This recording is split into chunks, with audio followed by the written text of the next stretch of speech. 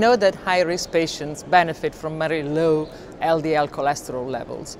And we also know that the lower the LDL cholesterol, the more difficult it is to push it further down, particularly with statins. And so FOURIER has shown that with interfering with PCSK9, one can lower it very effectively on top of a statin, and this is associated with a significant benefit in terms of reduction in cardiovascular events in high-risk patients. So would the effect, the size of the effect had been bigger if the follow-up had been longer? Probably yes. As it happens with statins, it takes a while to develop the full benefit. In the first year is only about half of the size, and so continuing the trial for longer would have been probably beneficial in that respect.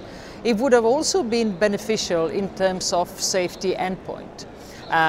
The safety endpoints are very reassuring in FOURIER trial. You know, people say, how low can you go? And the answer is you could go all the way and still have very good safety.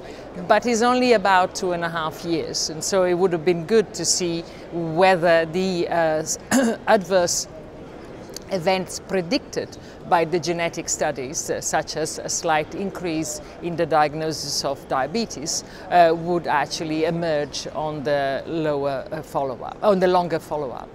The genetic studies that have been done looking at variants of PCSK9 that are associated with a low LDL cholesterol, after all that's how PCSK9 was identified as a target, suggest that low LDL cholesterol in these patients, in these individuals, is actually associated with a small excess in diabetes and no reduction in stroke.